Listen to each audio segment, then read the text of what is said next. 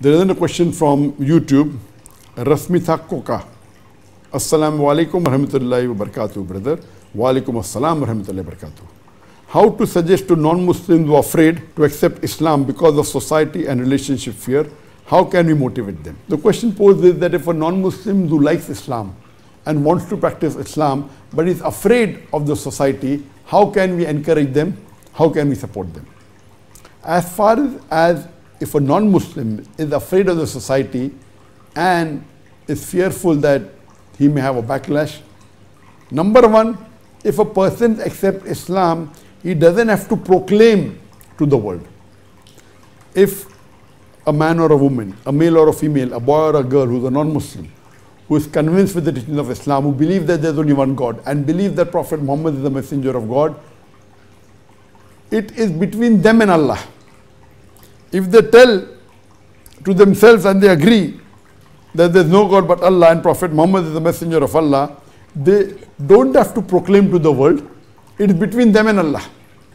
As long as they believe in their heart that there is one God who deserves worship and there is no other God besides Allah, and they believe that Prophet Muhammad is the messenger of that Allah, it is sufficient. They are Muslims.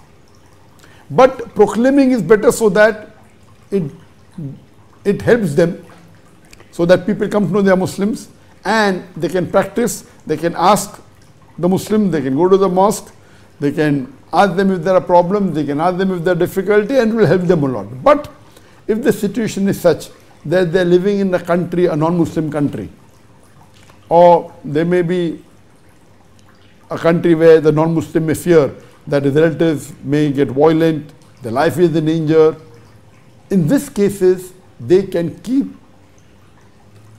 about the Islamic faith as a secret. It's permitted till the time it is convenient for them to proclaim. So in such cases, till the time they feel they can settle or they can find a place where they can stay, or if they feel that the parents will go against them, so they wait, they don't proclaim, they can accept Islam and wait till the time is convenient, or when they can do hijrah, or they can convince their parents that what they have done is right, and if they are convinced, so depending upon the situation, they can keep it secret for few days or few weeks or a few months and reveal it at the right time, or do hijrah, or convince their parents, convince their relatives. It's permitted. Now those people who are fearful, it's the duty of the Muslims to make them comfortable. We should see to it that if we feel that keeping it a secret is better, you can help them to keep it a secret and support them.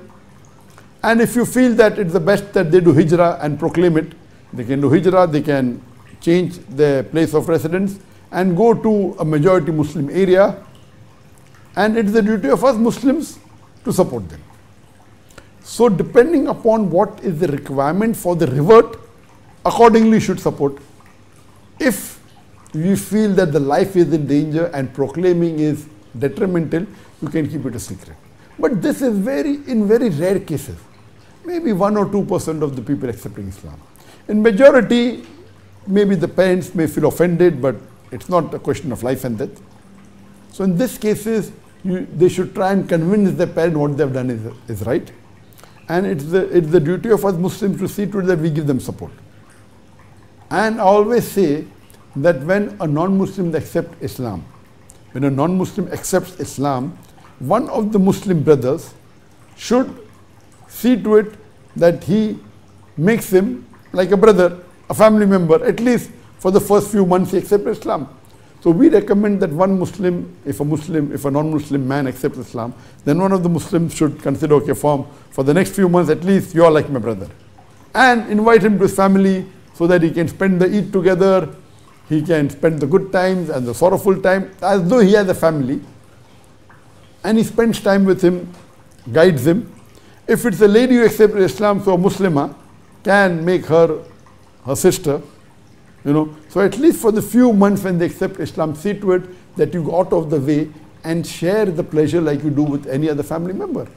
So Eid you spend together, you guide them, call them home, teach them about the Salah, about the details of the Islamic Sharia, and see to it that they're comfortable, so that if they go to a mosque and if they go with a Muslim, they're more comfortable rather than going alone to a mosque and you don't know what will happen.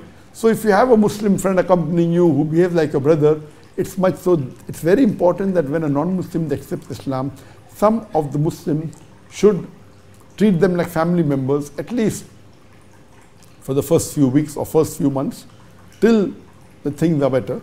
And of course, by the time he'll have more friends. So once he is experienced in being a Muslim for a few months or a year, then it becomes easier and more comfortable for him to travel amongst the Muslims or to be among the Muslims. So when a non-Muslim accepts Islam, see to it that Muslims support them.